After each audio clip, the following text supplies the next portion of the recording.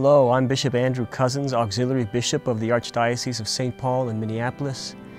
In this extraordinary Jubilee Year of Mercy, I'm delighted to announce that I will be presiding over the 14th Annual Worldwide Children's Eucharistic Holy Hour on First Friday, October 7th, the Feast of Our Lady of the Most Holy Rosary, right here at the Cathedral of St. Paul, the National Shrine of the Apostle Paul in St. Paul, Minnesota.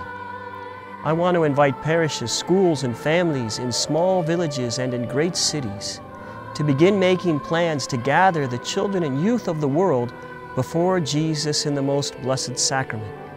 You can gather in your own parishes, churches, and chapels and be spiritually united with the prayers of our own here and with children throughout the world. This holy hour begins with a procession and a crowning of a statue of Our Lady of Fatima, followed by a period of Eucharistic adoration. We will then pray the World Mission Rosary for our Holy Father, Pope Francis, for our clergy, and for peace in our families and in our world today.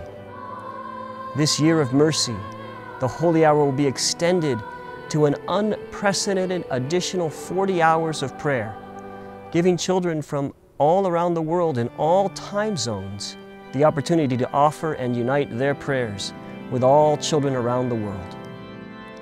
EWTN, our Catholic worldwide television network, will broadcast this global event live from the National Shrine of St. Paul the Apostle to over 140 different nations on that first Friday, October 7th, beginning at 10 a.m. Central Time and concluding with a holy hour broadcast on Saturday, October 8th, live from the Shrine of Our Lady of Fatima in Portugal. For more information, please visit us at www.childrenoftheucharist.org. That's www.childrenoftheucharist.org or worldfatima.com. Thank you and God bless you.